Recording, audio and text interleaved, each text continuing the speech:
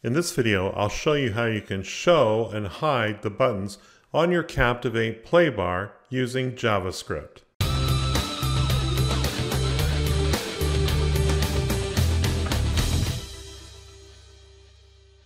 My new friend Scott Burnett sent me an Adobe Captivate project file through email. I don't usually open up Adobe Captivate project files that have been sent to me.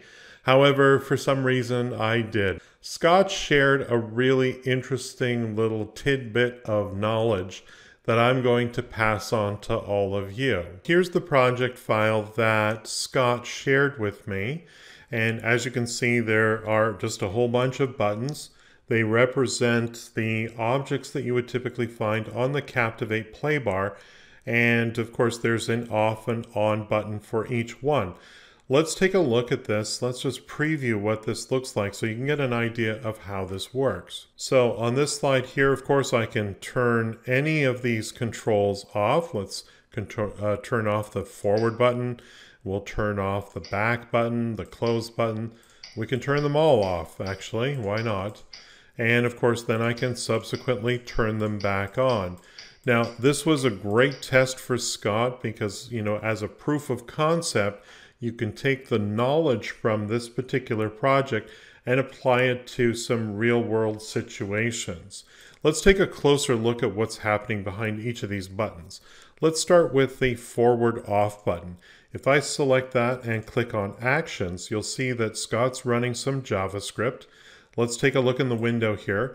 You'll see that we've got simply one line of JavaScript. Very simple, very straightforward. And if you look closely here, I'm no JavaScript expert, but it becomes pretty obvious what's happening here. Scott has identified the forward item, the forward object that's in the Adobe Captivate Playbar. So this is essentially, some people would call it a next button. It's called forward.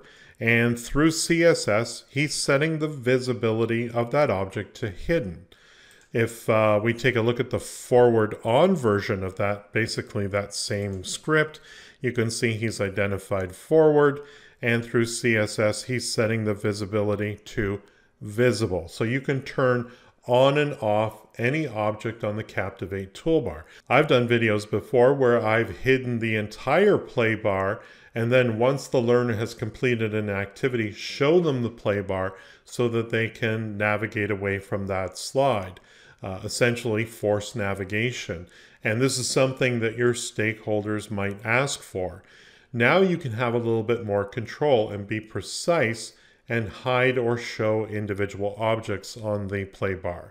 So in my example that I'm working on right here, and I'll share you how this is going to work, I have a click to reveal interaction.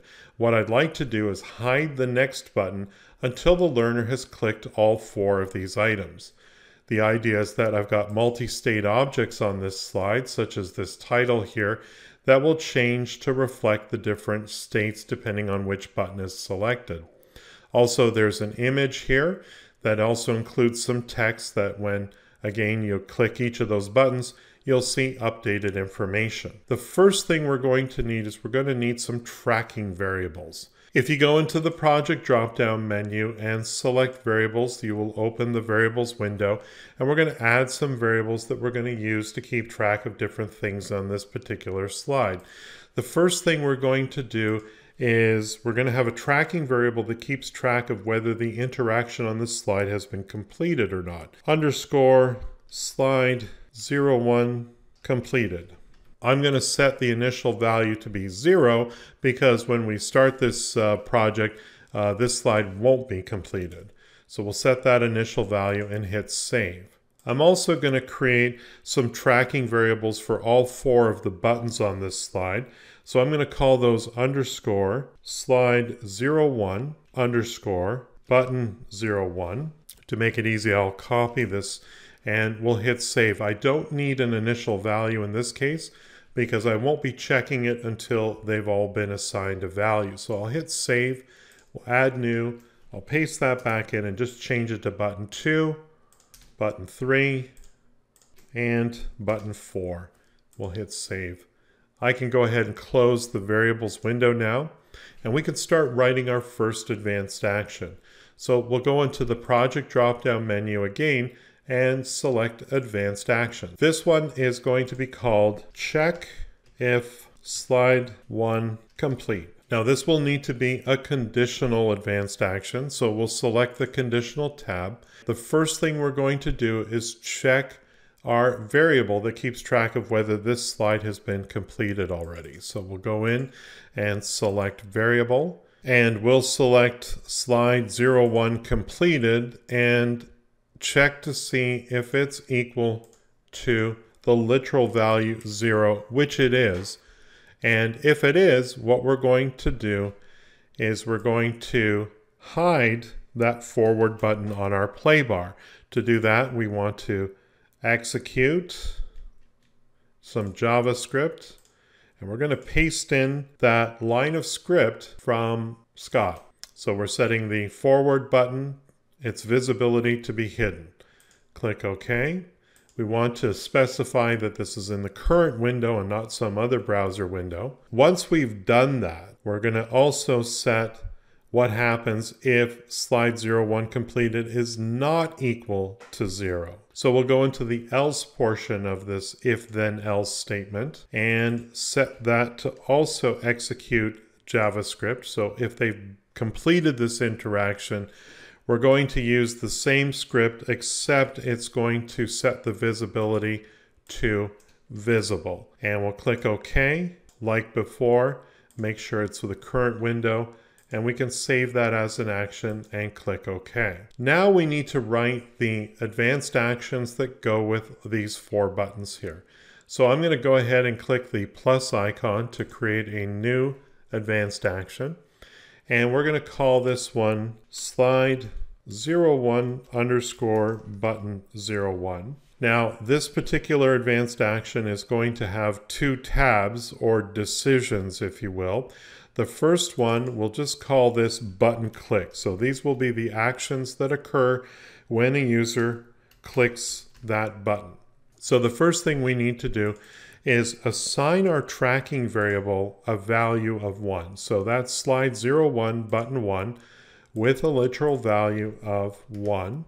We're also going to update our multi-state objects that are on this slide to reflect the different reveals that each click will provide. So in this case here, we're going to change the state of slide 01 image text to new state number 1, and similarly change the state of slide 01 title to new state 01. Now what we want to check on the second tab is a completion check. So have we completed this interaction? And for that we need a conditional advanced action, and we're just going to look at the value of all of our tracking variables for the 4 buttons. So if the variable for button 1 is equal to the literal value of 1, and we can copy this and paste it here and just make a small change. So button 1, button 2, button 3, and button 4. So in other words, have we selected all the buttons? If we have, we're going to assign, remember, our slide 1 completed variable with the literal value of 1. So if a learner returns to the slide, we don't want to force them to press all 4 buttons to be able to use the forward button. We would like the forward button to be available right away. So this will check that value and see that they've been here and completed this interaction before. And of course, the forward button will be available right away. Also, we need to take care of it in this instance as well. So we're going to, again, copy Scott's script for making the forward button visible.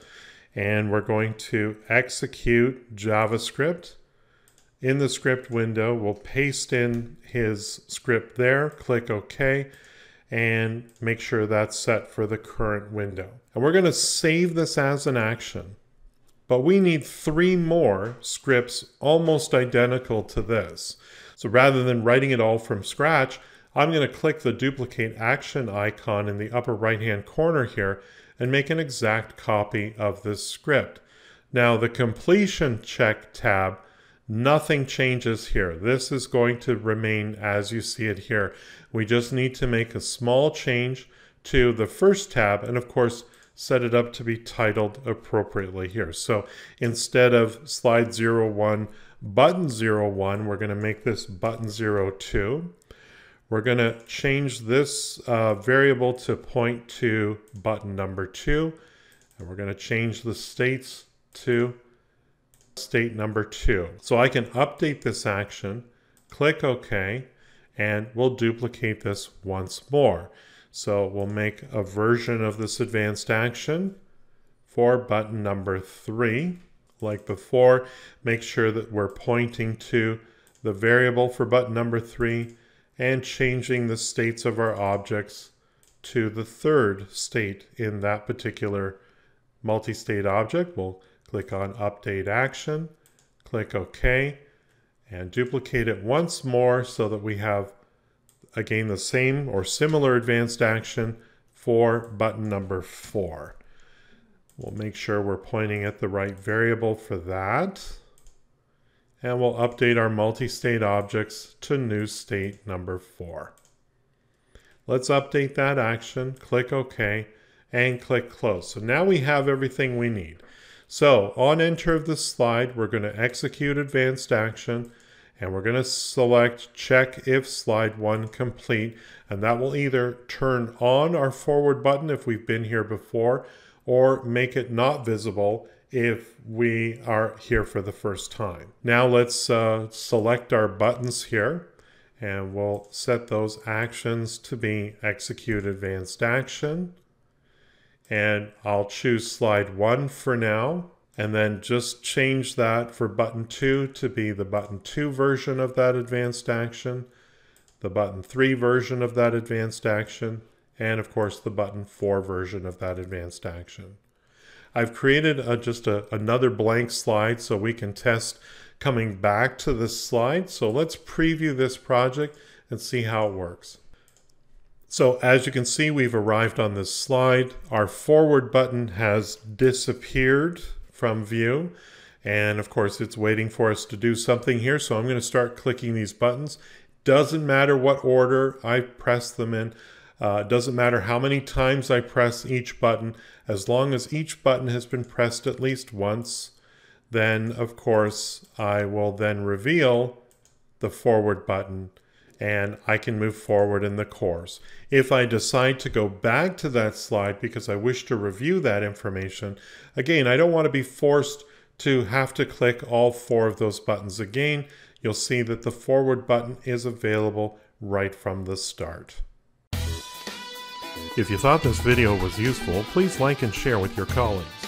If you need help with your next e-learning project, hire me.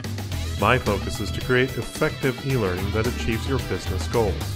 Visit my website at captivateteacher.com and don't forget to subscribe to my YouTube channel.